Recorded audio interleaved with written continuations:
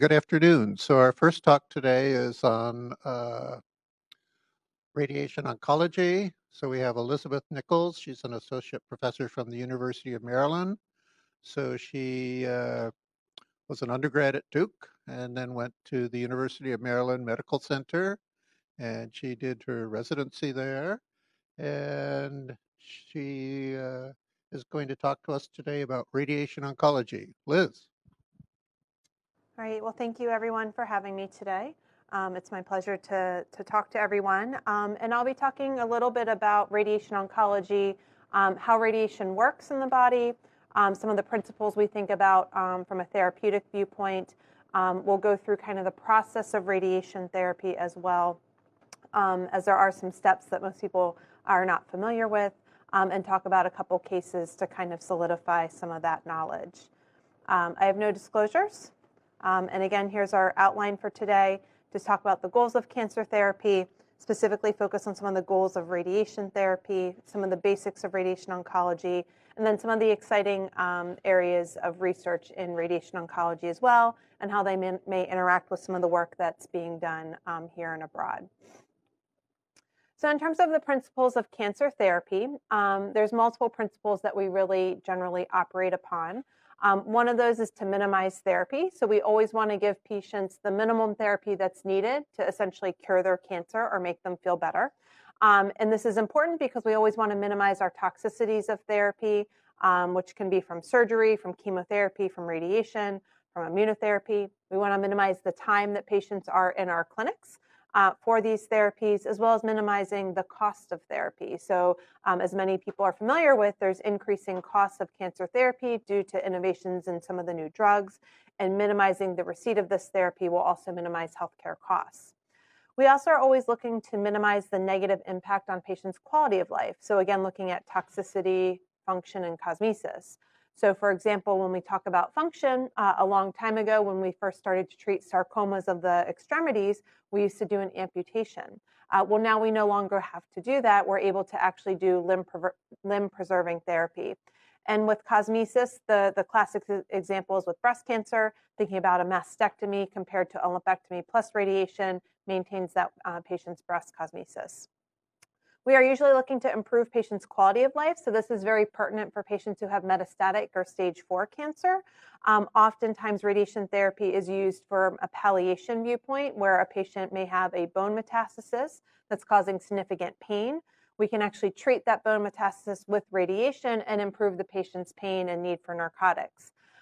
Also looking at organ preservation. So in bladder cancer, patients can choose to undergo a cystectomy or removal of the entire bladder, versus a bladder preserving approach where we use radiation and chemotherapy so we can preserve their organ. We are always looking to maximize our impact on the quantity of life, so looking for cures and remissions, and then always looking to advance our cancer outcomes, which of course involves research and many of the works that are being done here. In general, the discipline of radiation oncology is really divided into 3 separate groups, focusing on radiation biology, radiation therapy, as well as physics, and specifically with medical physics. And these all combine together to work to really allow us to actually treat patients.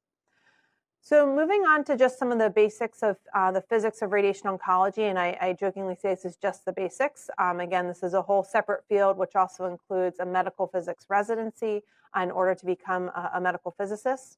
So if we think about, well, what actually is radiation? So radiation is the complete process by which energy is emitted by one body, transmitted through an intervening medium or space, and then absorbed by another body. There are multiple different types of radiation, including alpha particles, which you can see here, beta particles, and gamma rays, which are very synonymous to photons. Alpha particles travel very short distances and can be stopped by very thin things. So most people are familiar with the Fukushima disaster in Japan several years ago. And one of the things that people in the area were told is to wear long sleeves and long pants, keep your skin covered. And the reason for that is actually that clothing can block these alpha particles. So it actually protected people's skin.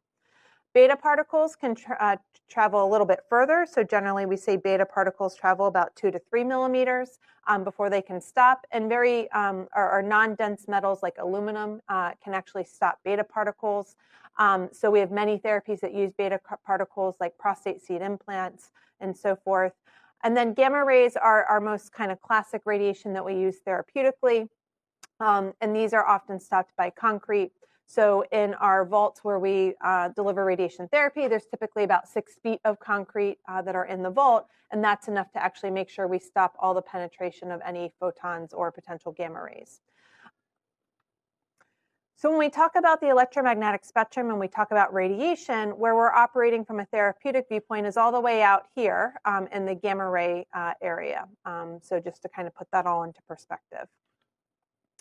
So how are X-rays generated? So on the left here is a general schematic of an X-ray tube, which often is a very simplistic version of, say, how an X-ray machine would work. So you have your anode and your cathode, and this operates in a vacuum. And then you apply an electrical current across this to develop the X-ray beam. This, in a much more fancy version, is actually in what we call here, which is called a linear accelerator, which we often abbreviate as a LINAC. So this is Varian is one of the general vendors used in our country. There's a couple of those. And so what happens is this part here is called the gantry. And this is the head of the machine. And this is actually where the photon or electrons come out of the machine here. The patient lies on the black tabletop here. And this tabletop can rotate up, down, side to side, and then rotate kind of in a hemicircle way around the linear accelerator. And then some of the new modern machines can also have this table have a pitch and a yaw so that the table can actually rotate slightly on top or with the patient on top of it. This part here actually rotates around the patient in a 360-degree movement, so we get all of those angles. And then a lot of the actual machinery that operates this, believe it or not, is not pictured here. So it's either under the ground or oftentimes this is at the back of a wall, and behind that wall is a lot of other machinery. But basically kind of this in a more fancy version is all located right here at the top of the machine. So as I mentioned, linear accelerators can create both high energy photons as well as electrons. In general, what happens here is there's an electron gun that shoots electrons into the machine. They then go through this waveguide here. There's bending magnets, which then slam those electrons into a piece of metal, which then creates photons. And so that's actually how that happens. If we're in an electron mode, we remove that piece of metal, so photons are not created. When we look at the beam that comes out of a machine, it has what we call uniform beam characteristics. And so what that means is if you actually radiated a piece of film and you had a measuring device as it went across that film from left to right, you would actually measure the same dose of radiation at each of those points. And there's a lot of things that help shape the beam to make sure that we have these uniform beam characteristics. We're able to shape the field very precisely and then deliver very precise treatment through a lot of these motions that I just mentioned, gantry rotation, couch rotation, and then patients are also immobilized so that they don't move during therapy, and we have a variety of different types of immobilization devices that I'll talk about a little bit more later. When we talk about some of the basics of radiation therapy, some of the general lingo, if you will, that we use are things such as here. So GTV stands for the gross tumor volume. CTV stands for the clinical target volume. And this is typically an isotropic expansion for what we call microscopic extension of disease. So everything we do in radiation therapy is based on a CT scan, sometimes an MRI in rare instances. And what we know is that what we see on that CT scan in terms of the tumor volume, there may still be cancer cells a millimeter away from that, for example. And so this CTV actually accounts for that. We then perform what's called a PTV or planning target volume. And this is an isotropic expansion to account for what we call setup uncertainty. So even though we have a patient immobilized so that each day we're precise within a couple millimeters, we do know that every day things could be off maybe a millimeter or 2 millimeters. And so that accounts for that potential error. We also have the ability to create what we call an ITV or internal target or tumor volume. And this is basically a volume that can be drawn which accounts for organ or tumor motion. So if we think about a lung tumor, if it's in the middle of the lung, as we're breathing, that tumor is actually moving while we're breathing. And so we actually have the ability to do what we call a 4D CAT scan, which actually traces a patient's breathing cycle. And we can actually see how that tumor is moving in all the phases of that breathing cycle. When we then kind of draw out the area that we're targeting, we include that entire area that we see with all of the motion, and we call that an ITV. When it comes to some of the planning techniques, there's a lot of different techniques that we can use for radiation therapy. I'm starting off to explain these in kind of the more simplest form to some of the more complex forms. So in general, when we talk about kind of basic radiation, we are talking about what we call 3D conformal radiation therapy, or 3D CRT. And some of the tenets and basics of that are that we use a CT scan to plan from the anatomy. It allows for multiple different angles that we can use, and we basically kind of create this virtual patient from which we deliver the therapy. So this technique is still widely used in the US and in many other countries as well. And it's commonly used for early stage breast cancer patients, if we have a bone metastasis that we're treating, for some of the more simplistic things where we don't have a lot of other organs at risk that we need to think about, say the heart, the lung, the bowel, and so forth. The next most complex form of radiation is called IMRT, which stands for intensity modulated radiation therapy. And basically what this is what I like to teach my residents is think about you have a target, and then you're going to look at that target from multiple different angles. But from each of those different angles, you may have different other organs that are in the way. So from this angle, you may only see the target from the sides. At another angle, you may see it just in the front. And so intensity modulated radiation therapy allows each beam to kind of see the target in a different way, that then when you kind of combine all of that together, you receive a homogeneous dose of radiation. Excuse me. So what you can see in this figure here is this is an example of a patient probably who had prostate cancer and had their surgery first. And there's 5 different beams that this picture is depicting. And from each beam, what this map is looking at, we call this a fluence map, you can see that each of these pictures has a very different shape to it. And those shapes are basically the different views that the beam is seeing to deliver the radiation therapy to that area. This allows us a lot of customization based on a specific planning objective. And so what it allows us to do, for example, is I can tell the system to treat the tumor to 50 gray, is the dose of radiation, but I want you to keep the bladder at, say, 20 gray, even though it's right next to it and touching that organ. And so this type of therapy allows us to do that with a lot of ease. This is just another example of that in a patient with a head and neck cancer. What these different panels here are supposed to simulate are multiple different beam angles. So in this specific example, there's 9 of those. And this is a common technique used for head and neck cancers because these patients have a lot of organs at risk that are all in the area adjacent to that, and we want to do a lot of organ sparing. So this is a very common technique used for our head and neck cancer patients as well. Another form of radiation therapy, kind of increasing complexity, is what we call VMAT, or volumetric modulated arc therapy. And basically, this is what I just showed you with IMRT, except that the machine actually rotates around the patient in a 360-degree arc, and it delivers the radiation therapy the entire time that the gantry is moving around the patient. What's really unique about this therapy is it actually allows for quicker treatment delivery. So sometimes if we have a patient who has a really hard time lying on the table or wearing their mask, we might think about this therapy a little bit more because it delivers it a little bit quicker. It also allows for more conformality of the moderate doses of radiation therapy, improved dose homogeneity, which basically means that when we look across that target, the dose is essentially the same. But it does have it is at the expense of surrounding more low dose to the surrounding tissues. And so this is an example of an IMRT plan on the left and a VMAT plan on the right. Again, this is a patient who had prostate cancer in the past and had their prostate removed. And what you can see here is that the red areas are the high dose of radiation. That's our target. And if you look, they look relatively similar across both. But what you can notice with the IMRT plan here on the left is you get this streaking of moderate doses of radiation out into the other organs, whereas in the VMAT plan on the right, you see that all that's kind of hugging the target a little bit better. So that's kind of one of the differences in these two technologies. VMAT now has really, I would argue, replaced a lot of our IMRT therapies because it's quicker and you, again, get kind of this more homogeneity of the dose. So this is, again, widely used throughout the country and the world. Brachytherapy is another technique of radiation therapy, and at its basics, what this means is placing a radiation source inside or adjacent to a tumor. It allows for a very rapid dose fall off and maximal sparing of our normal tissues. So because it's being inserted into the body, we don't actually have to go through it from the outside in. And so this is commonly used for tumors in body cavities, a lot of GYN cancers, cervical cancer, endometrial cancer, vaginal cancers. It can also be used for some head and neck cancers like nasopharyngeal cancers or oral tongue cancers.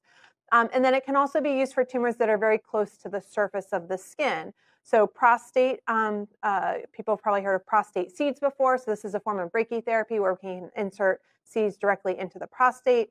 Also things like sarcoma, the tongue, the lip, and then the breast as well. So some examples of brachytherapy. So this is actually a patient who had an ocular melanoma, so a melanoma in the back of the eye. And what we can do in conjunction with the ophthalmologist is actually stitch a little radioactive plaque on top of the tumor behind the eye. It delivers the radiation therapy there for a couple days, and then we remove that plaque and the tumor's actually been treated.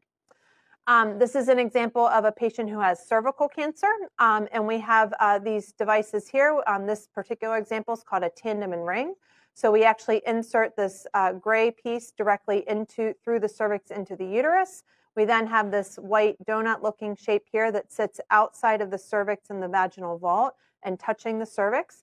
And through both of these catheters, we're actually able to deliver radiation therapy to the cervix without actually getting significant radiation dose to the bladder or the rectum.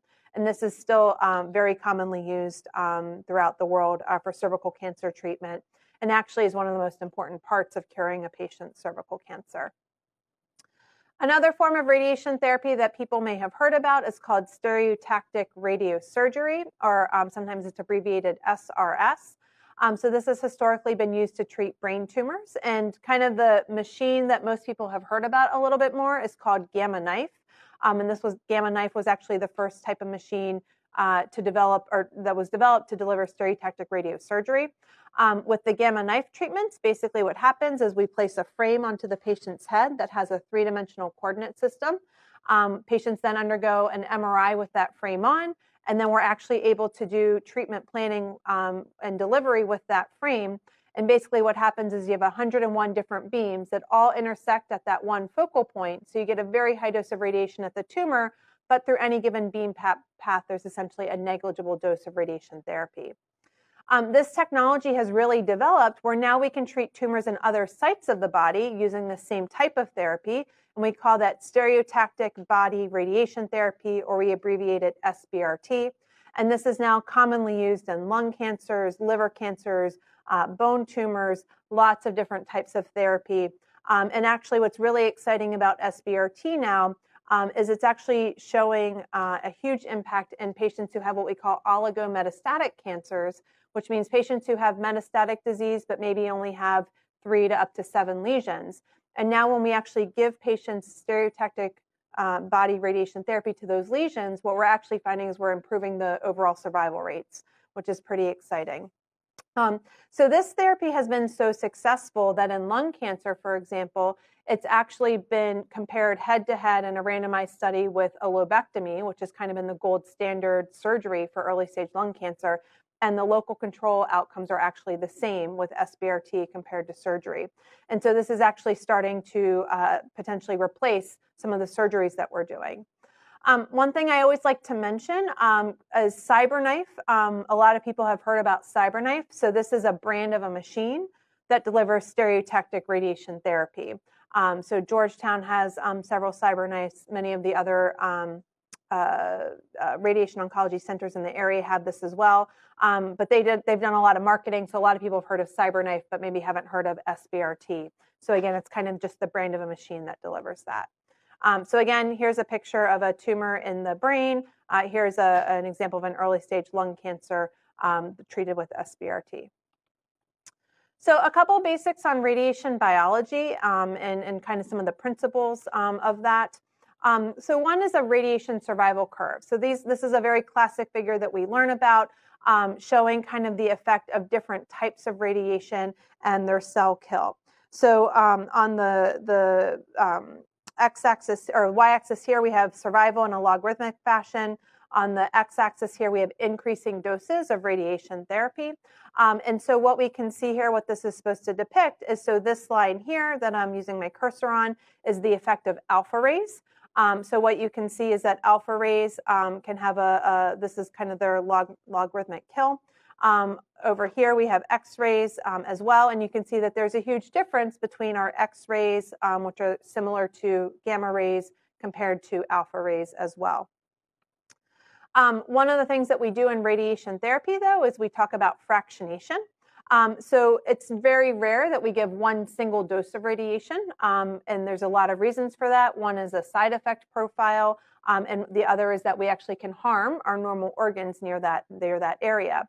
So generally what we do is we fractionate radiation. So we give a lot of little doses over a long time period, and then you effectively get the same rate of, or the same number of cell kill with using fractionation, yet our normal tissues are actually able to respond to this much better. And so kind of the whole rationale for fractionation is to take advantage of the slightly improved survival of our normal tissues to smaller doses, and then we amplify that over many treatments. And so this is another picture here looking at the differences between what we call early responding tissues and tumor tissues and late responding tissues. So tumor, as well as cells in our body that have rapid turnover, so things like our hair, our skin, the lining of our GI tract, the lining of our esophagus and our mouth, those are what we call early responding tissues. And so they have an effect earlier on in the therapy, but then they can heal over time, taking advantage of this kind of improved survival of normal tissues. Whereas our late responding tissues, again, are typically not affected early on, but then can be affected much later on. And so these are actually the things that we worry about more in radiation oncology, are what are our long-term effects? Are we causing long-term organ damage for these patients? In general, with radiation biology, we talk about the 4 R's of fractionated radiation. So the first is repair, the second is reassortment, or some textbooks call it redistribution, then reoxygenation and repopulation. We'll touch on each of these very briefly here. So in terms of repair, so our healthy cells are actually able to repair the DNA damage that is caused by radiation on a daily basis. And so that occurs every day between treatments for a patient. Now, sometimes the tumor cells can also undergo repair as well. And so that's part of the reason why we have to fractionate over many days and get to an overall higher dose of radiation therapy. Reassortment, actually, I think here, so repair. So the DNA is the primary target of radiation. And there's really 2 different effects of radiation at the DNA level. So the easier one to think about is the direct effect. So radiation can actually come in and damage the DNA directly and cause a double strand break. And so these are actually what we're looking for, are these double strand breaks, because if you induce a double strand break, that cell will either die right then, or it will die when it actually goes to try to divide into 2 new cells. And in addition to that, though, we can have what's called single strand breaks, and these are often due to an indirect effect of the radiation. And so what we mean by an indirect effect of radiation is radiation often will interact with something else in the cell. It will kick off a free radical or an oxidant, and then that oxidant will be sitting next to DNA and go and damage part of the DNA. And so that effect often causes what we call single strand breaks. But with single strand breaks, because you have the other component of the DNA there, the DNA strand, those can be repaired over time. And so that's typically kind of what happens. And so in general, again, what we're looking for are double strand breaks are really what's key. When we think about what is more likely to happen, single strand breaks or double strand breaks are much more rare. And the reason for that is, again, our DNA has things like histones and protective proteins and all these things that try to make it a little bit more protected. But again, they do happen cumulatively over the course of radiation therapy. Another thing to note is that there is a difference between the effect of photon therapy, which again is kind of our regular radiation, and particle therapy. Particle therapy are things like proton radiation, carbon ions. There's a couple other ones out there as well. And so photons often more often cause these single strand breaks, whereas particle therapy, because they're bigger, they actually more often cause double strand breaks. But again, cells that can correct a DNA double strand break can go on to divide another day again and ultimately repair themselves. When we talk about redistribution, one thing that happens is radiation can often induce the cell cycle to arrest and then be in a phase where it can either repair additional damage or where it's not as susceptible to that damage. So again, here's just one of the pathways of how all of that works. So you can have ionizing radiation, and then it can then go through the ATM and P53 pathways and ultimately cause either cell cycle arrest or apoptosis.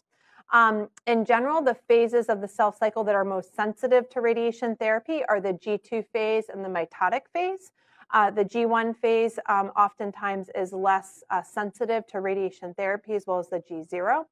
And so one of the therapies that's out there, people may have heard of, are called checkpoint inhibitors, okay? So checkpoint inhibitors, what they do is they basically break down these checkpoints here, allow the cell to continue in the cell cycle so that it does ultimately get into a phase where things are more susceptible to radiation damage or damage to chemotherapy agents as well. And so checkpoint inhibitors have actually proven to be very effective in many cancers, and there's a lot of work being done on these as well. Again, as I just mentioned, kind of the M phase and the G2 phase are the more radiosensitive. And here on the right is just, again, a cell survival curve looking at the cell kill in these different phases, with the most cell kill seen again in the M and G2 phase, which you can see here. So one of the things that we often do is we do often combine radiation therapy with other modalities that can actually change which part of the cell cycle the cancer cells are in. And so this is actually one of the reasons we oftentimes combine chemotherapy with radiation, because the chemotherapy can actually sensitize the cells to radiation more. And the way they do it oftentimes is by pushing that cell into a different, more sensitive phase of the cell cycle. Reoxygenation. So following radiation therapy, tumors can reoxygenate. And what we know is that tumors that have a more oxygenated environment, radiation therapy is more effective in those environments than in a hypoxic environment. Now, there's a lot of reasons for that. And the main one, as I kind of showed you from a couple slides ago, is that radiation induces these free radicals. Well, the most common free radical that we can have in our body comes up from water. So in general, oxygenated areas are much more susceptible to radiation therapy damage. And so again, you can see that here depicted on these curves. So a hypoxic environment tends to be a little bit more radioresistant, whereas an aerated environment tends to have more cell kill. The other area where this is very pertinent is with tumors and their blood supply. So tumors, as they grow bigger, oftentimes outgrow their blood supply. So you will develop actually necrotic or hypoxic areas inside the tumor. And oftentimes those areas can be more difficult to actually kill than the parts of the cell or the parts of the tumor that are well oxygenated. And so this is something else that we think about, is how can we modulate that a little bit? How can we improve blood flow to areas to help make the radiation therapy more effective? Another thing that's out there are different things, and I've alluded to this already, but radiation modifiers. And so there's a couple different ways that we can modify things or induce a modification with the radiation. So as I mentioned before, there's things that we can do to sensitize the tumor to radiation. And so these are some classic curves here in radiation where we look at tumor control over dose. So the higher the dose of radiation we give, the less or the more the cell kill, or tumor control, meaning the more effective the radiation. I think this graph's a little bit counterintuitive with that. And then we also have a curve here for our normal tissues. So what you can often see is that if we increase the dose of radiation, we're going to get more tumor cell kill, but we're also going to get more normal tissue cell kill. And so oftentimes what we're looking at is how can we give that same dose of radiation and get better tumor control with either the same or less tissue damage. And so that's what's depicted here in this graph here. Alternatively, another way that we can look at it is, can we give a radiation modifier that causes radioprotection of our normal tissues? So instead of moving shifting that to the left, can we shift it to the right? And so there's been a lot of work done on radioprotection modifiers. Unfortunately, a lot of these studies haven't panned out so well, because when they protect the normal tissues, they sometimes also protect the tumor a little bit. But there was a big one that we used to use in head and neck cancers to help protect from what we call mucositis. Unfortunately, it's really fallen out of favor because for a variety of reasons, it wasn't always well tolerated either. But again, so this is something that people are always looking at. And there's a lot of work being done in this arena, but more often from a nuclear disaster type of viewpoint. So what about some of the different radiation targets that we can use to help modify or radiosensitize? So these are some of the different targets that are often looked at, and many of these targets have also already become active drugs that we use in combination with radiation. So growth factor receptors like EGFR receptors, the VEGF receptor. So this is one of the drugs that targets this is called cetuximab. One of the drugs that targets this is bevacizumab. Some of the different DNA repair proteins, again, transcription factors, signal transduction proteins. There's a new drug targeting the PI3 kinase pathway called Piqray, which is being used now in patients. In addition to that, we can look at multi-target inhibition, so looking at chaperone proteins, microenvironment, again, angiogenesis and vasculature. A big area that people are working on is epigenetic modification. So Temodar, which is a drug that's commonly used in glioblastomas, kind of harnesses some of this. And then in addition to that, there's other radiation-inducible targets, which also have been looked at as well. So this is just one very small example, and this is an older slide, so to be honest, this is probably much bigger now. But just looking at all the different targets from the EGFR family. So EGFR is, again, epidermal growth factor. And you can see here there's many targets that are already in clinical use. As I mentioned, bevacizumab, cetuximab, Tarceva, and many, many more that, again, aren't even depicted here as well. So when we look at, well, what are some of the issues for target or agent development? So one of the big things is the mechanism. So again, we have to look at the specific cell types, or is it due to a specific condition, the cancer? We have to look at the method of targeting, so looking at antibody therapy versus small molecules versus gene therapy. Again, there's challenges with each of these different approaches. Antibodies, for example, often don't penetrate the blood-brain barrier. So sometimes when we give these therapies, we're not really protecting the brain, for example. And then we certainly also have to look at the therapeutic ratio. So are we want to kill more of the tumor as opposed to more of our normal cells as well?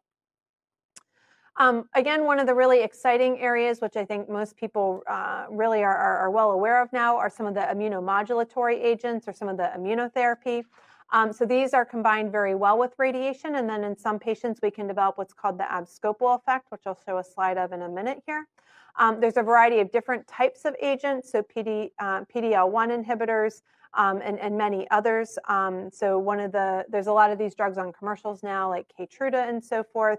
And it's a really exciting time because we're really seeing some nice outcomes in patients with these agents. So what the abscopal effect is, so this is actually, this was kind of the seminal case report from New England Journal of Medicine. And basically what this was a patient who had metastatic melanoma. They were receiving immunotherapy.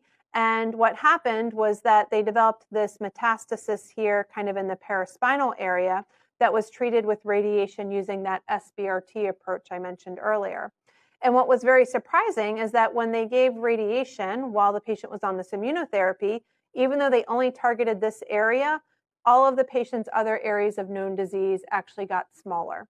And so this is what's called the abscopal effect, where you essentially get this effect of cancer shrinkage in other parts of the body that never had radiation therapy.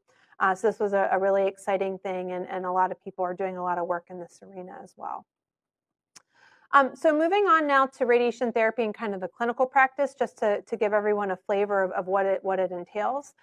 So again, our general two goals in radiation therapy are to either cure the cancer, certainly if it's localized and not metastatic, or in the metastatic setting, we often have a huge role in palliating different symptoms. So actually about half of the patients that we treat on a day-to-day basis are for palliation. And so again, this can be when cancer is disseminated to multiple organs that are causing any sort of bothersome symptoms for the patient. So that's some kind of the classic examples are bone metastases where patients can have pain. Sometimes they can have a lung lesion that's causing collapse of their lung tissue. So we may treat that. Areas that are bleeding from tumor as well are some of the classic indications. So again, when we talk about what types of cancers, so really any solid tumor can be treated with radiation therapy. In general, radiation doesn't have such a large role in some of the tumors or some of the cancers like leukemias. There is still a role in some lymphomas, but not all. But most solid tumors at some point do have radiation therapy as part of their care. So the oncology team, radiation oncology really fits in with a whole oncology team. So cancer, as many people probably know, is really a multidisciplinary disease. Multiple different types of specialties come together to treat a single cancer patient. And then that also includes different things like social workers, nutritionists, survivorship, a lot of specialties that kind of come in together to treat an oncology patient. When we actually see a patient, whether they're curative or palliative, but certainly when we see a new patient, the general idea is to develop what we call a multimodality plan. And oftentimes this may include surgery, radiation, some sort of systemic therapy, but there's also sometimes some other local therapies that we may incorporate as well, like focal ablation techniques, like high frequency focused ultrasound, or different ways of drug delivery. Radiation therapy treatment is a process, and so I'll kind of walk you through that very briefly here. So it starts off with a consultation with a radiation oncologist. If the radiation oncologist deems the patient to be a candidate for radiation therapy, the next step is to then undergo what's called a CT simulation, or what we call a planning session.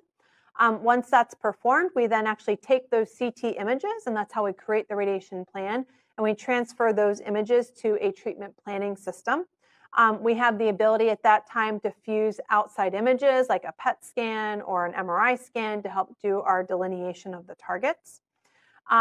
We then undergo contouring, and again, I'll kind of show a couple pictures of each of these steps where as the physician, you actually will draw out the areas that you want to target, what I mentioned before, GTV, CTV, PTV. But then we also contour out our normal structures. So what are the areas we want to avoid with radiation? The heart, the lung, the parotid glands. Then that radiation plan is created that's all customized for that patient. And there's a whole field of people called dosimetrists that actually help do this. Then as the physician, we evaluate that plan. That plan is also evaluated by our medical physicists. And then once all of that's approved, the plan's actually transferred to our treatment machines, and then the patient undergoes the actual treatment delivery. So this is an example of a CT scan of one of our head and neck patients. So this is a snapshot of what our planning software looks like. So this was a patient who had a floor of mouth cancer, who had surgery. And what you can see here is what's in this red area here was actually our target, or our GTV. And then what you can easily appreciate here are some of all the other kind of things that were contoured out here. The mandible, the parotid glands, the brainstem, the spinal cord. So all of this work is done for every single patient. Depending on the disease site we're treating, this can sometimes take 15 minutes, or sometimes it can take up to an hour even. So moving forward, so now I thought I would go through a little bit of the, am I missing a slide or no? I'm good? Okay. So I thought I would go through a couple patient presentations for some of our most common diseases that we treat. So again, this first patient here is a 55-year-old female with a new lump in her left breast. She underwent a mammogram for part of her workup and had a suspicious abnormality that was seen. She had a biopsy performed, which was consistent with infiltrating ductal carcinoma, which is the most common type of breast cancer. And the patient had no family history of breast cancer at the time of her diagnosis. So the first thing we have to develop is a treatment plan. So for breast cancer, one of the first steps is to undergo surgery. And so patients can choose to either have a mastectomy or what we call breast conserving therapy, which consists of a lumpectomy plus radiation. A mastectomy certainly is a much bigger surgery for patients, but there are randomized studies done for appropriate patients comparing a mastectomy versus lumpectomy plus radiation, and the cure rates with both of those therapies are the same. And then the woman can have the advantage of maintaining her breast and her cosmesis.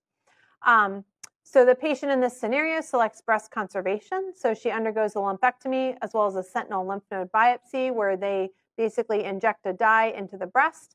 They then wait for a brief period of time, and then that will track to the lymph nodes in the axilla or the armpit. They do that with both a blue dye as well as a radio tracer. And then at the time of the surgery, they actually are able to find those lymph node areas, and they remove those lymph nodes that actually kind of light up with the radio tracer and the dye. At the time of her surgery, pathology revealed a 3-centimeter tumor and 4 axillary lymph nodes that were positive for cancer. So this patient then receives chemotherapy and then returns to radiation oncology to start her radiation process. So the first thing that we have to do is actually determine, well, what type of radiation should we give her? So in this case, it would be external beam radiation. And we have kind of 3 different techniques we can use: proton radiation, photon therapy, or electron therapy. For some patients, we can also use brachytherapy, which I mentioned. And so there's a difference between sealed and unsealed sources. This is an example of a brachytherapy plan for a breast cancer patient. And what happens is all these catheters go through the breast, and then through the kind of this white tail you can see here, we're able to connect that to a small radiation machine, which then delivers radiation through there. This technique really isn't done in our country at all, but I thought I would mention it here. It's done a little bit more in Europe. In this case, we choose photon therapy for this patient. And so the patient undergoes their CT simulation. So you can see an example of kind of the breast tissue here. And then we actually have to draw out where we want to deliver radiation, as well as set what we call our radiation fields. And so what may be a little bit difficult to see is there's some purple lines here, which indicate what we call our tangent field from radiation. And so one comes from the medial side here, one comes from the lateral side, and we essentially sandwich all of the breast tissue kind of into that area. One of the things you can note, though, is this is the heart here, and you can actually see that, well, part of the heart is in this field here. And so that's something that we would work through in the planning process to minimize any radiation dose to the heart. In this specific scenario, since this woman had some positive lymph nodes in her armpit, we also include what we call a supraclavicular field, where we're actually treating the supraclavicular lymph nodes, which are known draining lymph nodes of the breast tissue. And all of that then kind of fits together where we don't have any overlap of what we call the supraclavicular field and the tangent field. So once we've set those fields and drawn our contours, we then create a radiation plan. So again, this is an example of one of those plans. And so the red kind of squiggly line here is what we call our 100% isodose line. So that's the amount we want in our target. And then as you kind of go down here, you see lowering doses of radiation therapy. And there's various ways that we can modulate this to make sure that we're getting the highest dose that we want to in the appropriate area. Once that's done, we then are able to deliver the treatment. And so one of the things that we actually do when we're delivering radiation therapy is we actually will take an image on the treatment machine to make sure we're lining everything up correctly on that day. So this is an example here of what we call a port image, where we take an X-ray when the patient's actually laying on the treatment table in the position. And we're actually showing that, so this yellow box here is kind of the field. And then we have this blue line here, which shows, so this is actually kind of the field that's being delivered. And so this is actually the portal image of that patient. And we're actually showing that this shape is exactly the way we planned it for their radiation therapy. We also do that to make sure that we're in the right area. So for breast cancer patients, it's a little bit easier, but some other parts of the body, say if we're treating the spine area, for example, we need to know exactly which vertebral bodies we're treating each day. And so we're able to take these images on the treatment machine to ensure the exact location. Another example is a patient with prostate cancer. So this is a 54-year-old male who has an elevated PSA, or prostate-specific antigen, on routine exam. The patient has no prior medical problems and has a biopsy performed, which shows prostate cancer with what's called the Gleason score of 6, which means it's a lower risk prostate cancer. So again, when we think about developing a treatment plan for this patient has a lot of different options, actually. So they could undergo surgery with a prostatectomy. They could undergo a surgery and radiation if they have some high-risk features seen at the time of surgery. Or they could actually undergo radiation therapy alone.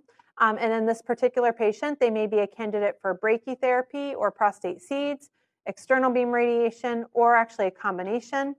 Or they could even get radiation and hormonal therapy. So there's a lot of different options for this patient, and we have to weigh all those options, both in terms of the pros and cons in terms of curing their cancer, as well as the patient's own desires and what they want.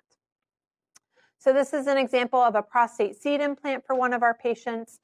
So it's a little bit difficult. So this is an ultrasound image. The ultrasound probe is actually in the rectum, so we call this a transrectal ultrasound. What is in gray here that I'm circling is actually the prostate gland, and then kind of the whiter tissue around that are some of the supporting tissues and so forth. So what happens in a prostate seed implant is all under ultrasound guidance. We kind of delineate the prostate. We then put catheters into the prostate through the perineum, so basically through the skin. Those catheters are hollow on the inside, and then through those we can actually put seeds directly into the prostate. And so each of these green dots here is supposed to simulate a seed. And what you can notice is that there's kind of this area here in the middle that we don't see any of those. And the reason for that is this is where the urethra sits, which is, again, the tube from the bladder to kind of the outside. And so we want to avoid that area with the seeds. And so you can see we can actually get a very nice dose of radiation to the entire gland, while we actually are able to avoid the urethra and spare that. This is an example of a patient who gets external beam radiation therapy with that VMAT technique, as I mentioned before. So what's in red and blue here is the prostate and that PTV that I talked about. And then you can see the isodose lines that are really tight around the prostate with a lower, very low dose that kind of streaks out into the femoral heads. What you can see here is it's very tight. So this, what's delineated in yellow here is the bladder, and it's very tight around that. And then what's in brown here is the rectum, and you can see that we're getting keeping the high dose away from the rectum as well.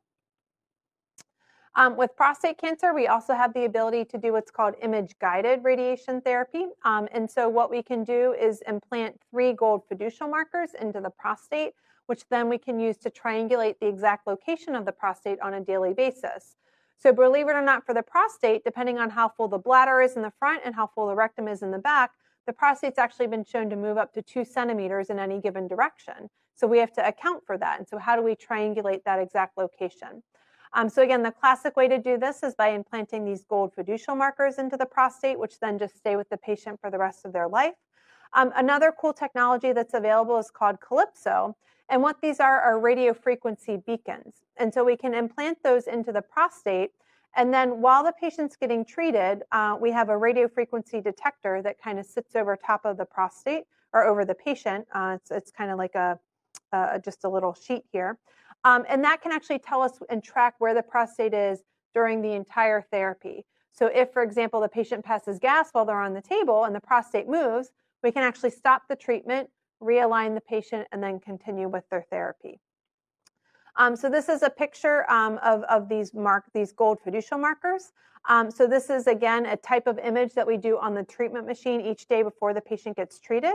And so what's on the left here and here are the images that are acquired at the time of the planning session.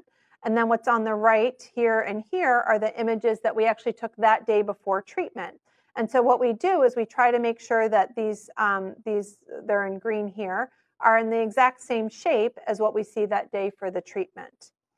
Another cool thing that we're able to do actually on the treatment machines is also do a mini CAT scan. And so how that can be beneficial, again, for our prostate patients is we can actually track a patient's bladder filling to see if it's full enough. And so in the case of prostate cancer, sometimes a piece of bowel may be sitting right on top of the prostate. Well, if we treat the patient with their bladder full, it pushes that piece of bowel out of the way so it doesn't receive radiation. And so again, this is a picture of a patient who had their cone beam CT. And so what you see in the bigger picture here is actually, again, this is the patient at the time of their planning session, and what's in yellow is the bladder. And then what's harder to see is where I'm inside kind of this area I'm doing a square with, is this is actually how the patient looks today. And so what you can see on the sagittal image here is that the bladder should be this yellow, but what you actually see is it's much, much smaller today than it was the day of the planning session. And so in this example, we can actually have the patient get off of the treatment table, drink a little bit more water, fill their bladder, and then we would go on to treat them once their bladder is actually full.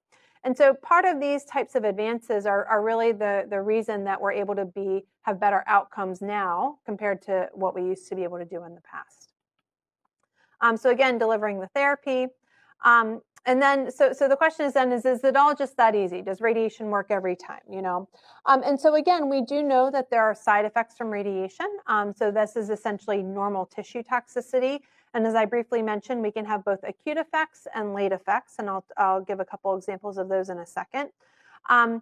We do know that cancer cells can sometimes have stem cell depletion, as well as our body can.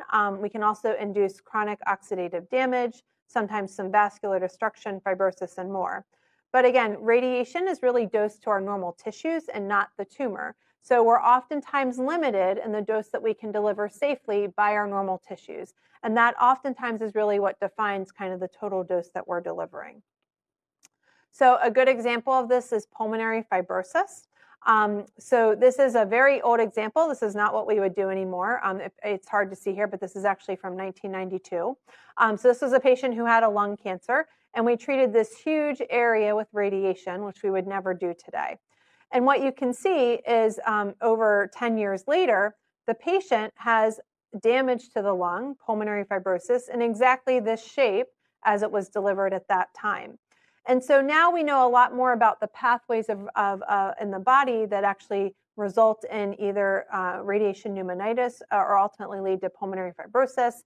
And in particular, we look at TGF beta, and this is the molecular marker which correlates with these risks and so forth.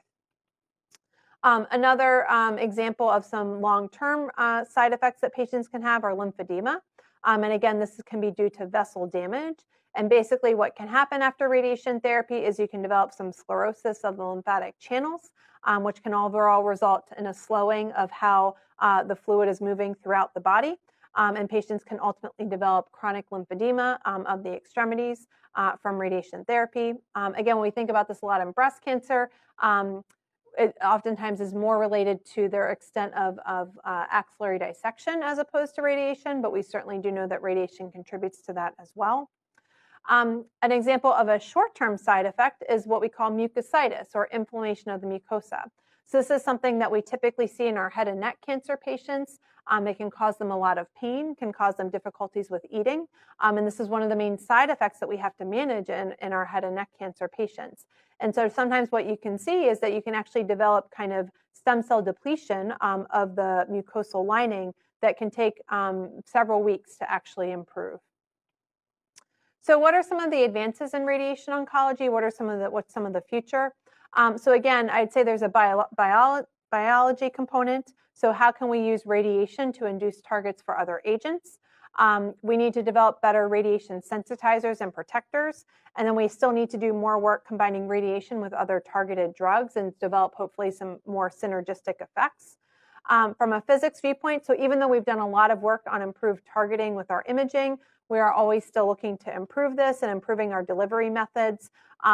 Something that also is always being worked on is how can we make our treatments quicker for patients, because the less time they have to lay on the table, the less likely they are to move. And then some of the clinical things, so translating some of the exciting laboratory findings that people are working on into the clinic and developing for more clinician scientists. And then I've also added here, because again, we usually get a lot of questions about this, but how can we synergize radiation, again, with some of the immunotherapy agents as well? Because we know that radiation therapy can also stimulate the immune system. One of the new types of radiation that's available in the area, both in Baltimore and then also down in DC, is proton radiation. So I want to take a brief moment to talk about why proton radiation is a little bit different than our regular radiation, because this is definitely an advancement. So our regular radiation is depicted here in the blue. So it starts off in the body a little bit weaker, gets strong a couple centimeters in, and then it just gets weaker and weaker and weaker as it passes through the body. Proton therapy is a little bit different in that it starts off in the body weaker, it gets strong where we tell it to, and then it stops. And so one of the main benefits of proton radiation when they stop is that we can actually avoid all of this excess dose of radiation that we just can't modulate with our regular therapy. And so an example of what this can mean for patients, this is an example of one of our breast cancer patients. So on the right here is our regular radiation. And so you can see the breast tissues outlined here in orange. You can see the red area, which is the high dose of radiation, and then kind of lower doses as we go into the greens. On the left here is a proton therapy plan. And so what's very easy to see in this example is that we're actually avoiding a bunch of low dose of radiation to the heart with proton radiation than we are compared to our photon therapy. The other thing that's very hard to see is that there's these tiny gray circles here, and these are actually our coronary vessels. And so what we can see is that we're actually sparing 3 of the 4 coronary vessels completely with proton therapy, which we're not doing with our regular radiation. And we know in this particular example that radiation is a risk factor for heart disease, just like high blood pressure, diabetes, high cholesterol, but it's something we can't take away in the future. And so here's just kind of that subtraction plan as well. So again, we have our proton center up in Baltimore. It's a regional resource to a lot of other providers in the area. So we actually used to be partnered with Georgetown, the Inova hospitals in Northern Virginia, and many other centers, and they all come together to help treat patients from their practices at our proton center as well. So again, take-home messages. So radiation is a tool used in cancer therapy. It still has a huge place in cancer therapy. It works by causing DNA damage, which can ultimately lead to cell death. But again, our tumor cells aren't able to repair that damage, whereas our regular cells are. The effects of radiation can really be altered by a lot of things, including physical factors, physiologic factors, fractionation drugs, and many other variables.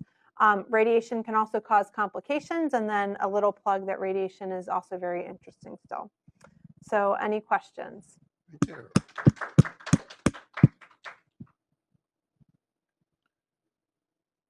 Perhaps you can comment on your new procedure for the breast cancer patients. Sure, yeah. So at the University of Maryland, we've recently developed, and it's gone through FDA clearance and testing, a new radiation machine called the Gamma Pod, which is all specifically designed around breast cancer.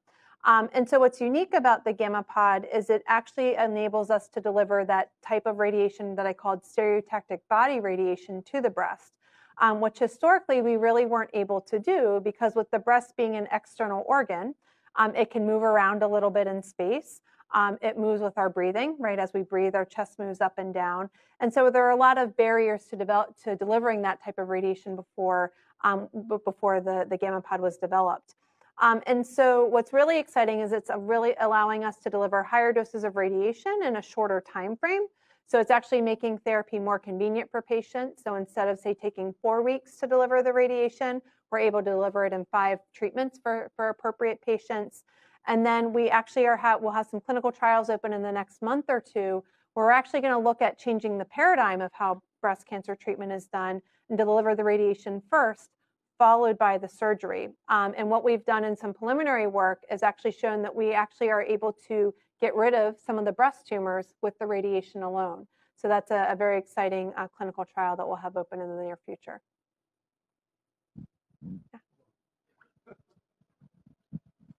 I think I'm wondering if radiation has some effects on the protein or the cell organelle or some other effects. Only the DNA damage is the sole effect of radiation. I'm wondering I'm wondering, are there if there are some research or many literature about that or something. Thank you. Yeah.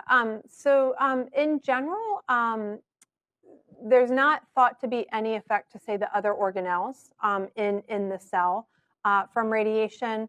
It doesn't disrupt, say, the cell membrane per se. It doesn't affect, the endoplasmic reticulum. We do know there can be some degree of an effect sometimes in mitochondria, especially because mitochondria have some, some DNA as well. But again, when we then combine radiation with some of these other drugs, then there is a synergy where there can be an effect. So again, if you have a receptor inhibitor, that then could have an effect when you combine those therapies together. Mm-hmm. Yep. Yep. Thank you, doctor. This is a very interesting talk. And apparently I heard about the proton therapies almost every day while I'm driving here. So it's a lot of advertisement on the radio, apparently. So can you brief us with some of the current development with the core therapy for the proton therapy that combine with the other kind of therapy like the cisplatin treatments and the carboplatin treatments, and also as well as the cancer target drugs for especially for like breast cancer? Yeah, so proton therapy can be combined with chemotherapy drugs. It can be combined with hyperthermia, which is kind of like a heat therapy that improves blood flow. It's safe to combine with. I'm not aware of any kind of chemotherapy or immunotherapy drug that it's not safe to combine with. We have done. I mean, I've personally treated many patients with concurrent chemotherapy and protons or concurrent hyperthermia. And again, the idea is kind of about synergizing these effects to get the best kind of tumor cell kill while minimizing damage to the healthy tissues. And so we are seeing some exciting outcomes when we are combining proton therapy with some of these other agents.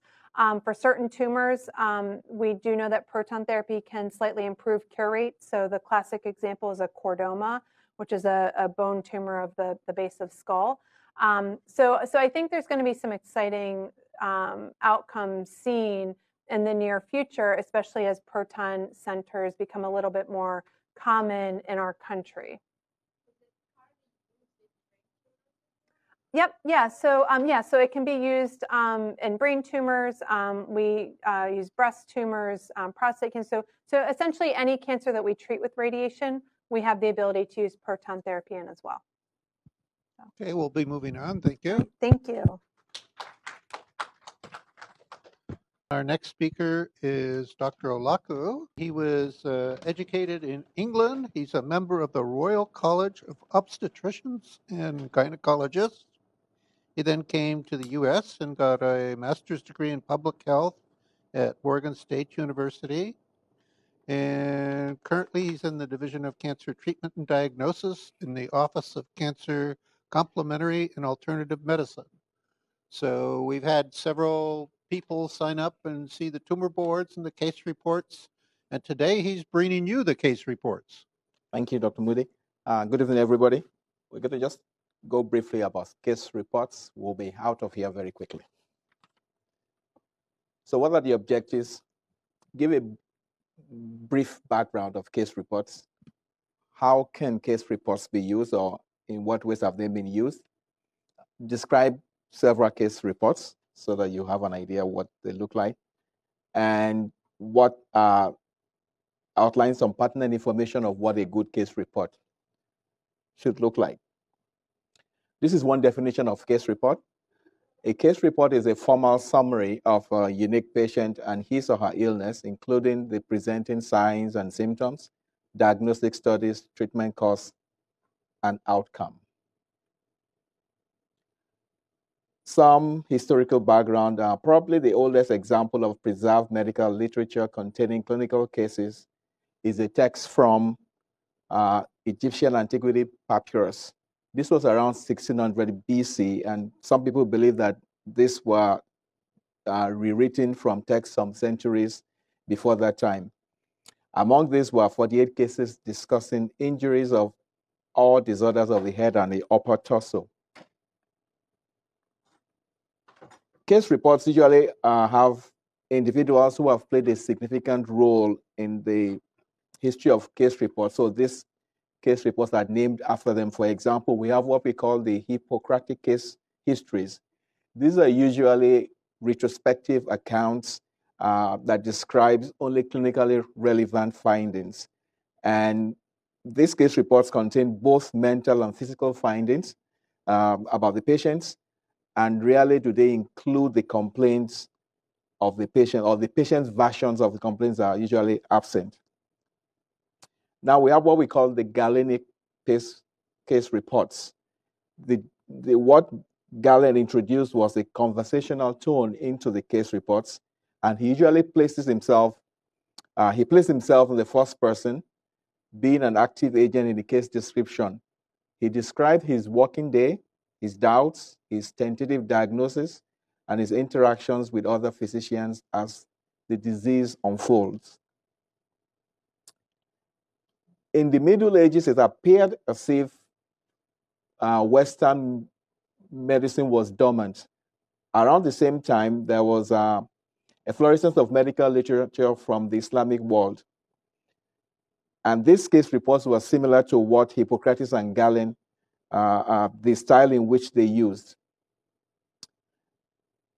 Around in the 17th and 18th centuries, case reports still adhered to the conversational tone of Galen, but there was more emphasis on the patient's subjective experience. Around the same time, physicians or authors were dramatic in the way they wrote case reports because they wanted to heighten the narrative tension and degrees of physician involvement with suffering subjects.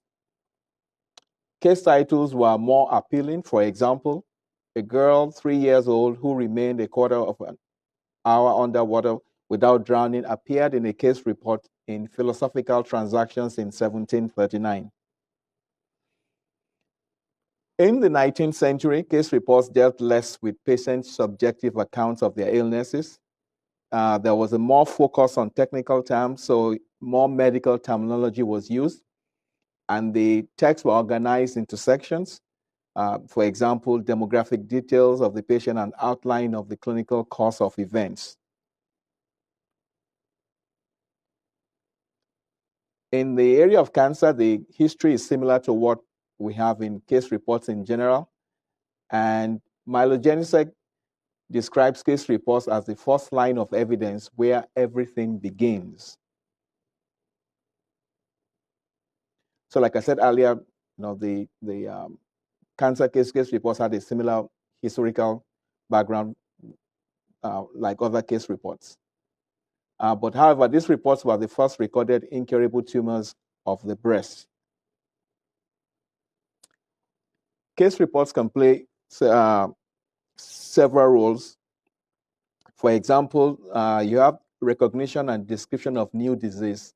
In 1999 in New York City, you had West Nile encephalitis was described from case reports. Another area that case reports play an important role is detection of drug side effects. This could be adverse or beneficial. A significant percentage of drug retractions are usually due to case reports. Sildenafil is a drug that was initially designed to treat hypertension, but during the course of the studies, side effects showed that the drug can be used to treat erectile dysfunction, which is what is licensed to treat today. There was an association between depression and smoking cessation. As a result of that association, antidepressants are used today to treat nicotine withdrawal symptoms.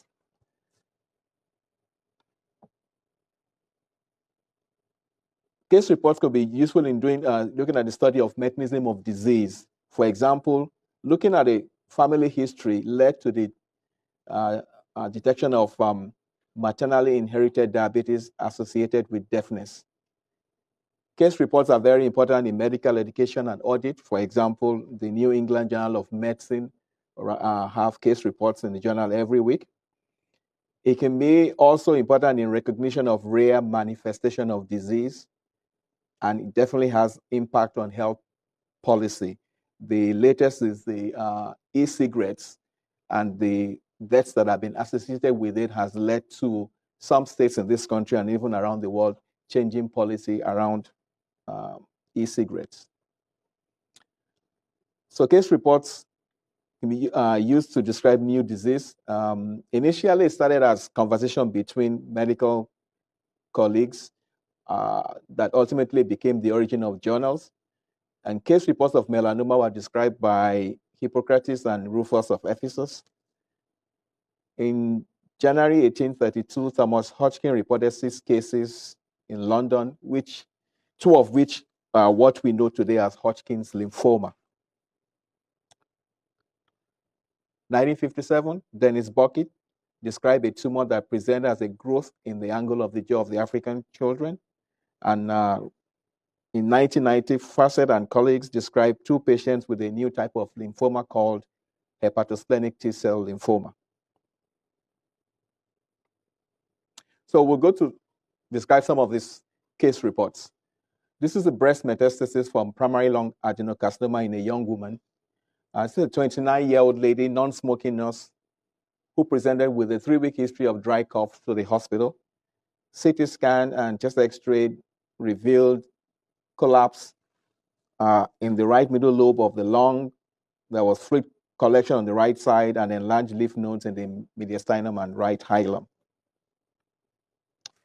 And that's the collapse, that's the fluid, and around here you have the lymph nodes.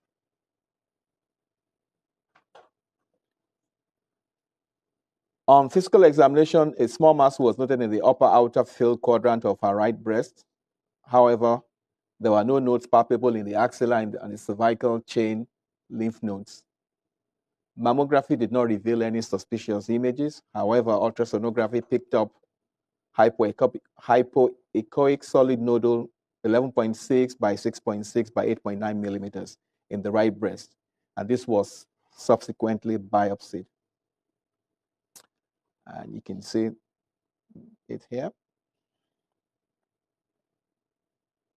Bronchoscopy revealed submucosal infiltration causing about 50% obstruction of the right middle lobe bronchus. At the time of the bronchoscopy, the biopsy was taken, and based on all information that they gathered at the time, the differential diagnosis was that maybe there was a primary breast tumor with lung and pleural metastasis, or that there were 2 independent primary tumors.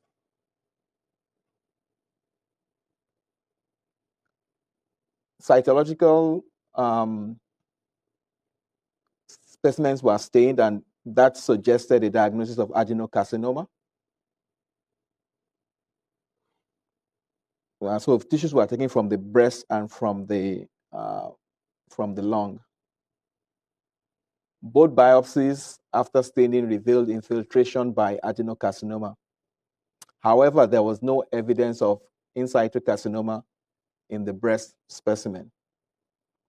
Immunohistochemical staining of the lung and breast specimen revealed reactivity with AEI1, AEI3, CK7, and TTF1 and napsin A. But however, it lacked expression of cytokeratin 20, P63, ER, progesterone receptor, and HER2/neu and GATA3. So this is the breast, and this is from the lungs. So there was no infiltration of the ducts in the breast. This is also the breast. This is the lungs. This is just staining from, and this is also from the breast and the lungs. This is the GATA3. It was negative there.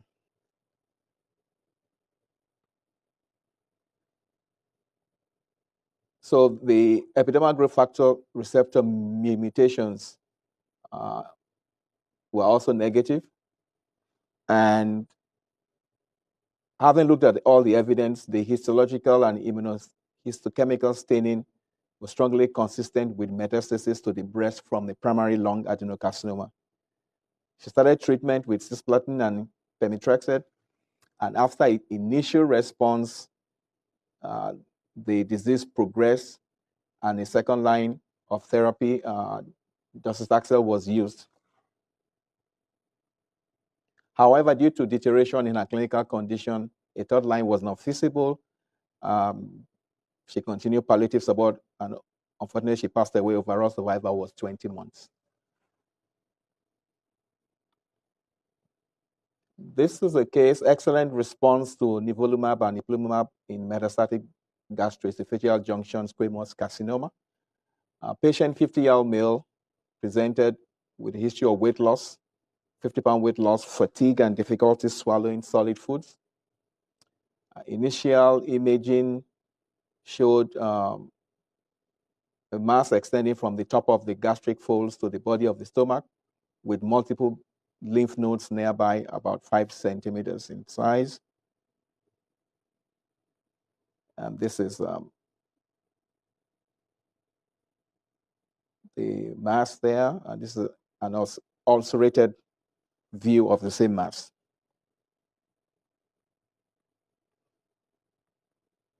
Biopsy revealed a high-grade carcinoma with glandular neuroendocrine and squamous differentiation. And again, there was stain for tumor markers, expressed AEI1, A3, synaptophysin, P40, and CDX2, and did not express HER2. He also had a 9mm liver metastasis on MRI. Treatment was began with a modified docetaxel, cisplatin, and fluorouracil. And the Foundation 1 genomic alterations demonstrated these gene locations which were not actionable. Molecular markers, PDL1 and microsatellite instability were negative, and tumor mutation burden was low. He completed 6 cycles of DCF and was switched to FOLFIRI because disease progressed, and patient also had extreme fatigue from DCF. Despite showing the initial response to FOLFIRI on imaging, it was held after 6 cycles due to severe nausea, vomiting, and dehydration. He had multiple endoscopies, including which they also had balloon dilatation and liquid nitrogen cryotherapy for a near complete gastroesophageal junction obstruction. Eventually, as the disease was progressing, the patient had to have a esophageal stent placed. He also had a percutaneous endoscopic gastrostomy because he could not tolerate any eating by mouth. And CT imaging showed worsening metastatic disease to the liver. However, as a result of the CheckMate 32 trial, the unique squamous histology of this patient's cancer, and the recent successes of PD-1 inhibition in other squamous carcinomas of the skin and head and neck, treatment was switched off-label to ipilimumab and nivolumab in December of 2017. Because the patient was very weak, they decided to give 2 cycles of a reduced dose of the checkpoint inhibitors, and then when he demonstrated good tolerance, they increased the dose slightly. At the same time, he received 14 radiation treatments to the GEG junction, GEG for obstruction. Over the next several months, he began to feel better. Stent was removed. Scan showed improvement, and the GEG mass and metastatic hepatic lesions improved. Subsequently, treatment was modified to monthly maintenance of nivolumab at a fixed dose starting in May 2018. And by June, he could eat without vomiting and was able to return back to full-time work. His PEG tube was removed in July, and the scan done later that month showed resolution in the GEG and abdominal lymph nodes and near total resolution of the hepatic metastasis. He showed incredible improvement on the treatment, and the main adverse effect was mild thyroiditis. CT scan November 2018 showed resolution of all visible disease, and PET scan of 2019 was negative for the uptake of FDG isotope at all sites of disease. Patient is supposed will be maintained on nivolumab until the end of 2019. And so this was the PET CT before some of the metastasis in the liver, and this is the stomach disease, and we can see on the other side that it's cleared up. This is a solitary brain metastasis rare initial presentation of prostate cancer.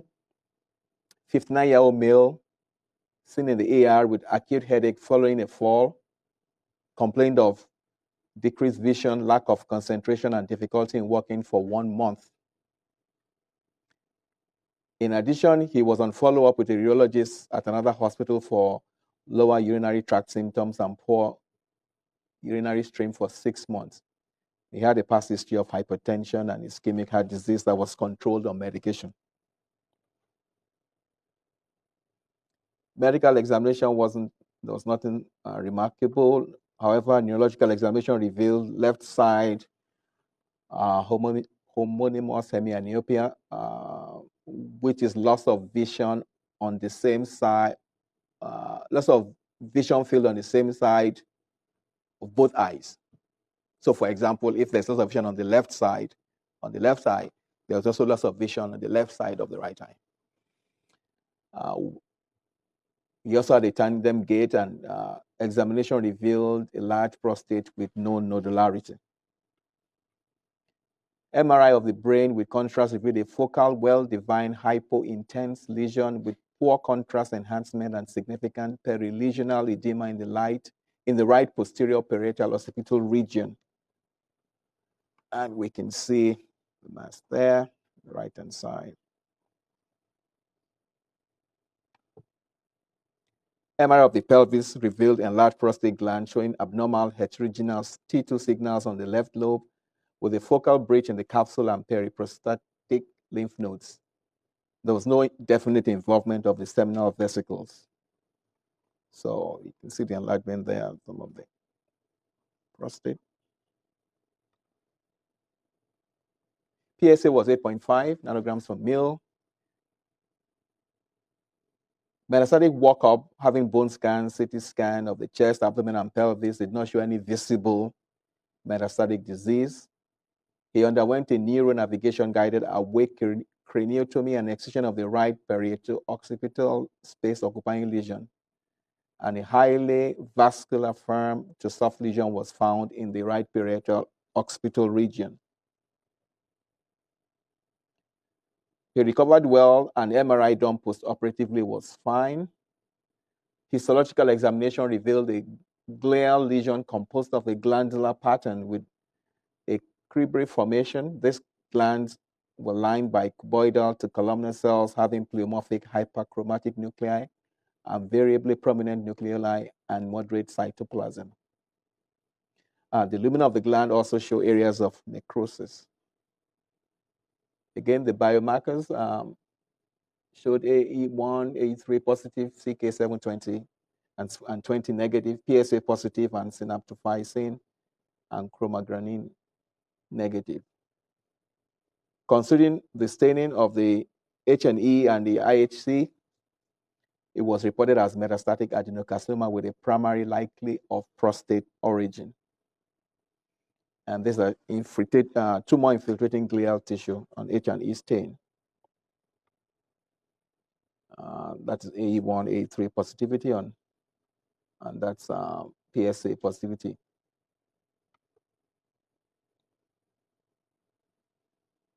Patient subsequently underwent a transrectal ultrasound and had a 12-score prostate biopsy that confirmed prostate adenocarcinoma, Gleason score 4 and 4. They decided after discussion to treat with radiation and hormonal therapy.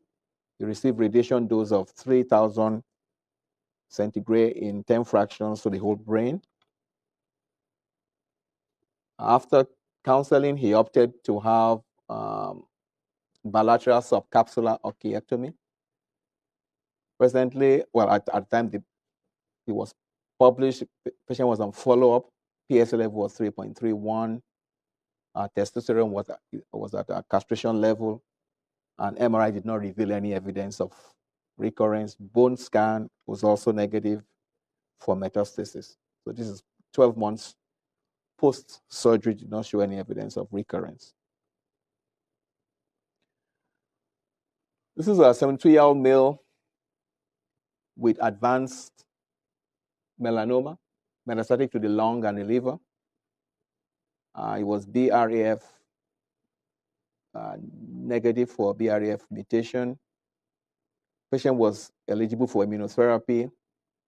First cycle had ipilimumab and nivolumab.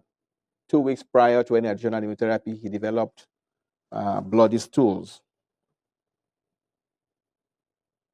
He was then treated with IV methylprednisolone and IV fluids. Stool studies showed were negative for all those bacteria listed there. There was no ova or parasites.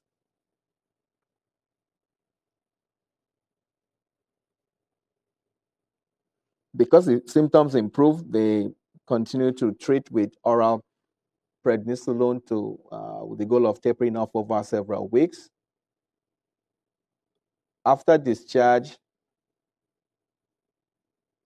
he wasn't put on CTLA-4 inhibitor because they felt that there could be increased risk of recurrent colitis.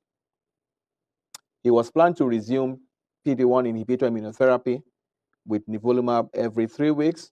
However, prior to the treatment, he developed 4 episodes of diarrhea with associated nausea and abdominal pain, classified as a grade 2 toxicity.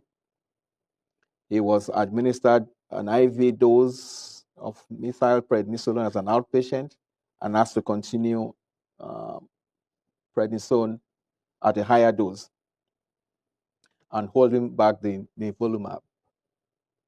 Symptoms progressed with large volume of, again, bloody stools, accompanied by severe right upper quadrant abdominal pain. He was readmitted back to hospital, and CT scan revealed moderate circumferential thickening of the large bowel, suggestive of a pancolitis. And that's it there. There was evidence of air in the peritoneum with moderate amount of air in the upper abdomen and focal disruption of the mid-transverse colon, you can see here, which was felt to be the site of perforation. While all this was going on, they found that he had responded to immunotherapy with a decrease in size of his liver metastasis by up to 70%, and a laparotomy was done with extended right hemicolectomy and end ileostomy after the perforations were identified along the cecum and transverse column. He continued his steroid treatment. However, on the first post-operative day, he had a large bloody bowel movement without evidence of blood in the ileostomy. The bloody stools continued into the second post-operative day.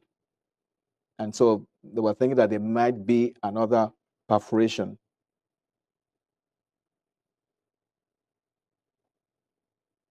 So after discussion, they decided to treat with infliximab, and this was administered. And over the next several days, symptoms improved without further episodes of rectal bleeding. Endoscopic evaluation was deferred because of the risk of iatrogenic bowel perforation. Shortly afterward, he started to have clear fluid and low fiber diet, continued to improve, and he was eventually discharged to a rehab facility with instructions to complete the prednisone. Because of the severity of his immune checkpoint inhibitor toxicities, he was no longer a candidate for further therapy. Performance status remained too poor to initiate a second-line therapy, and surgical restoration of intestinal continuity was never performed. So we have very rare cases where it's very difficult to do studies. Clinical studies are obviously not possible when cases are rare, and you may not even have too many case reports. So what is available for clinicians is the few cases that are reported in the literature. Information from for those cases becomes where they use the information to plan to treat their patients if they come across a case like that. So this is a 76-year-old lady who had a complaint of a pain on the right hip, had several chronic diseases. She did not have any family history of malignancy. Menarche was age 12, menopause at age 42. Pap smear within the last year was negative, and recent upper and lower gastrointestinal endoscopies were inconsistent with malignancy. 2 months prior to the current presentation, she had an ultrasound and mammography that did not identify any abnormalities. No palpable lymph nodes in the axilla, supraclavicular, or inguinal areas. However, vaginal examination revealed a bulky cervix, an enlarged 18-week size mobile uterus, and normal adnexia. The vital signs and all within normal limits. The blood work was fine. Abdominal and pelvic CT scan showed diffuse metastatic disease with lytic bone lesions. Uterus was enlarged, containing a vague central hypodensity and a 1.8 centimeter hypodensity with punctate calcification in the left adnexia. PET CT showed significant hypermetabolic activity in the cervix and uterus, skeletal metastatic disease, and right axillary adenopathy. There was no activity in the breast. Again, examination under anesthesia confirmed what they felt clinically initially. So the green arrows showed evidence of disease in the bone. The red arrow is the uterus, and the blue arrow is the cervix. The yellow arrow showing the axillary lymph node. Again, you can see the iliac bones here, showing evidence of disease, metastasis. Cervical biopsy showed a cellular stroma infiltrated by a monotonous population of plasmacytoid cells arranged in single file with increased nuclear cytoplasmic ratios and minimal nuclear pleomorphism.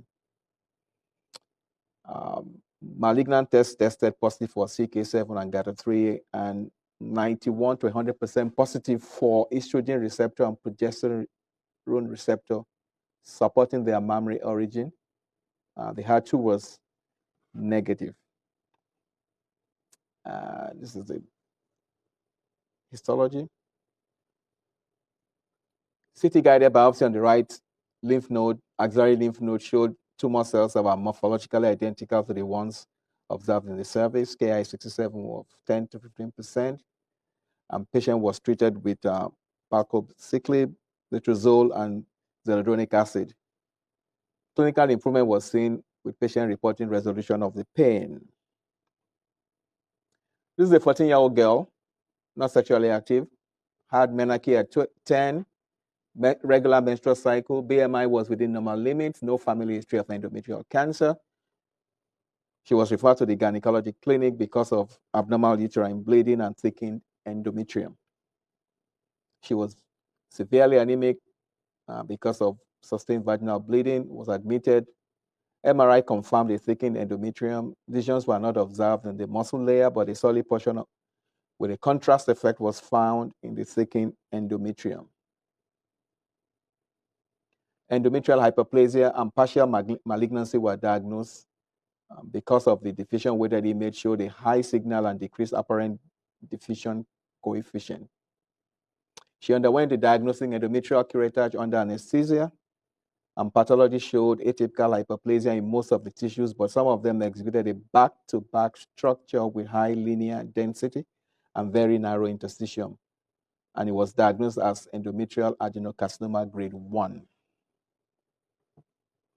So we can see the thickened endometrium there. That's the muscle of the uterus, the myometrium, so there's no infiltration of the myometrium.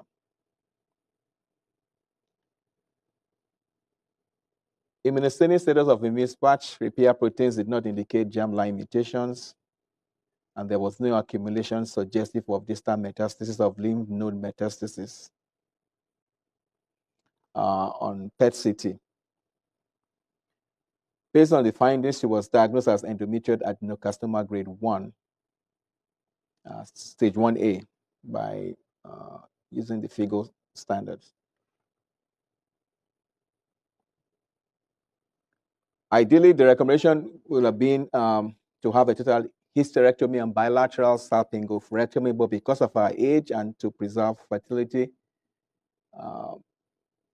hormonal therapy was decided, and she was treated with medroxyprogesterone acetate for 26 weeks. She had dilatation and curettage at 7, 15, and 26 weeks while on hormonal therapy. And histology of the endometrial biopsy at 7 weeks after starting treatment revealed an atypical endometrial hyperplasia. So it was judged that the hormonal therapy was effective. After 15 weeks, it was benign endometrium, and hysteroscopy performed at the end of the MPA confirmed that no obvious proliferative lesion was found in the lesion. During the course of treatment, she developed a pelvic inflammatory disease that was treated with antibiotics. After treating the pelvic inflammatory disease, she was prescribed a low-dose estrogen progesterone pill and had periodic ultrasound to estimate the endometrium. She had endometrial created every 4 months under anesthesia, and after 47 weeks, pathological examination and CT imaging have not shown any disease recurrence. So this is what it looked like on histology. And this is the hysteroscopy after treatment that shows that no evidence of disease.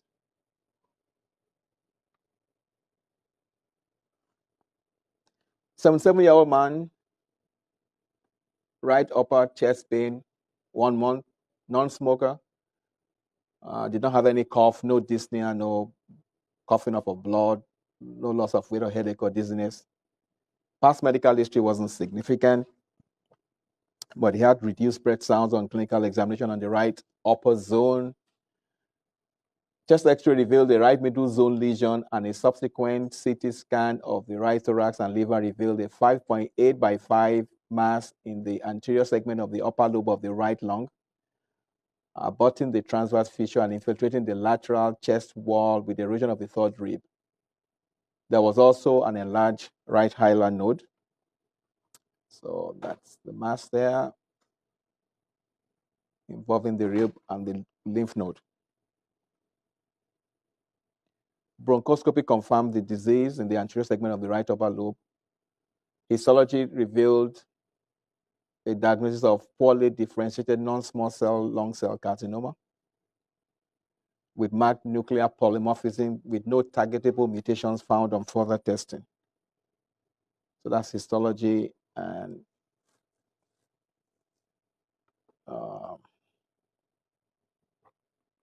stage was stage 3A. They recommended radiation therapy, radical radiation therapy. Patient declined, and he also declined a palliative radiation therapy. He opted to alter his diet, increase his intake of fruit and vegetables, and take up exercise.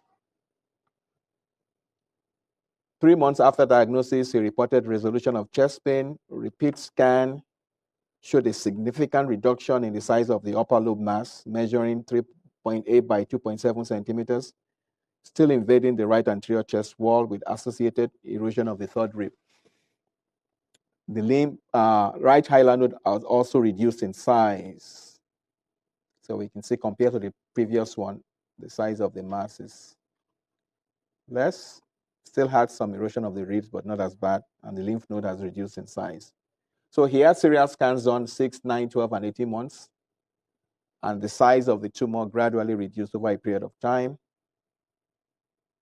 Most recent scan at the time this was published, thorax and liver done was 24 months after diagnosis, showed a stable focus of soft tissue density at the site of the primary tumor with associated scarring of the adjacent lung parenchyma and tethering of the adjacent pleura and sclerotic changes at the right anterior rib.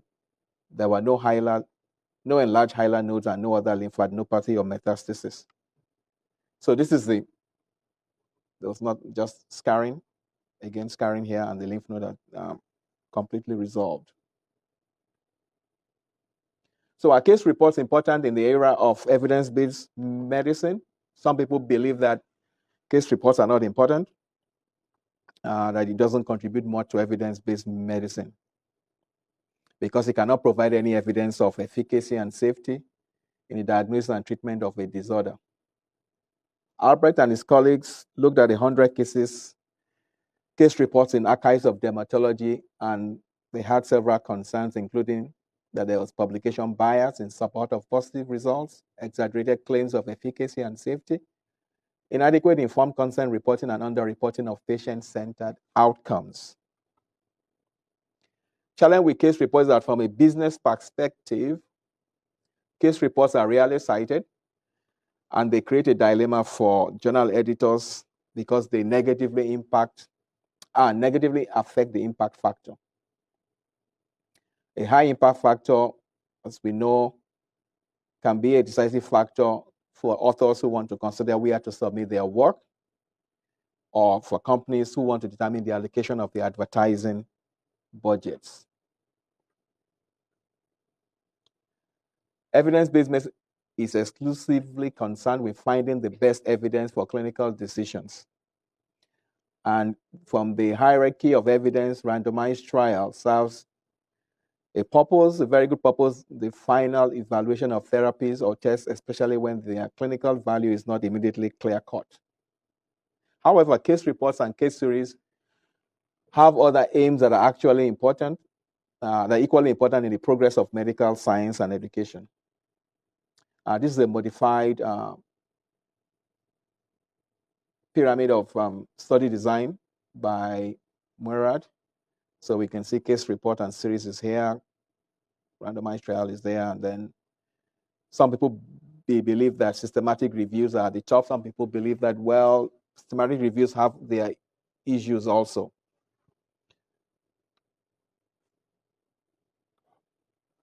Mayfield and Gorin retrieved, they looked at 21 cases of tamoxifen-related ocular toxicity in breast cancer patients. As a result of that literature search, they were able to get a clearer picture of the nature and distribution of the toxicity, as well as severity of ocular findings. They also recognized the difficulty in attributing ocular findings to tamoxifen and other competing causes of retinal, macular, and corneal abnormalities. Nordin also conducted a 20-year literature review of case reports and series of primary carcinoma of the fallopian tube. As a result of this review, they were able to outline patient characteristics, describe causes of treatment failure, and at the time that there were lack of controlled trials and usefulness of a second look laparotomy for monitoring disease response to the treatment given. We also looked at herbal therapy used by cancer patients. 18 reports had apparent antitumor effect, 21 had toxic effect. And at the time, there were clinical trials identified for green tea, phytoestrogens, mistletoe, and so on. There were also some prospective studies for pistis spare, saw palmetto. Conclusion was that many of the herbs with promising case report findings have neither yet been explored or results have not been reported in English. So what can meta-analysis of case reports give us? It can really give us characteristics and case outcomes can be assessed at this level of clinical research. However, we know that if there are, where there's no other evidence, the best of the first line of evidence must be taken into account. Over the last several years, new peer-reviewed journals that focus on publishing case reports have emerged, and they are mostly open access journals with high acceptance rates. In contrast to subscription-based and peer-reviewed e-journals, many of these new case report journals are not adequately reviewed. So what does the impact of case report on medical literature? This is an old slide. Looking at case reports that go from case reports to clinical trial, here 17% and 83% did not go. And going to case series, there was a slight improvement. We had 31%, and then 69 did not go to clinical or did not proceed to clinical trial. So how do you write a good case report? Title, keywords, abstract, a good introduction, patient information, clinical findings, the timeline. diagnostic assessment, therapeutic intervention, follow-up and outcomes discussion, patient perspective, and informed consent. This was by the CARE group, written a few years ago. And so case reports should be written in an organized and structured manner. It's still relevant in medicine today, and in rare instances where clinical trials are not possible for ethical reasons, case report series may be the only evidence available to recommend treatment. Thank you, and I applaud my colleagues. Any questions? So on my emails now, almost every day I get new journals. They're online journals, and they ask you to write an article and please have it ready in 2 weeks. Right. Do you see this with case reports as well? Yes. Absolutely, yes. Yeah. Yeah. Yeah. Okay, well, that'll do it. Thank you. Thank you very much.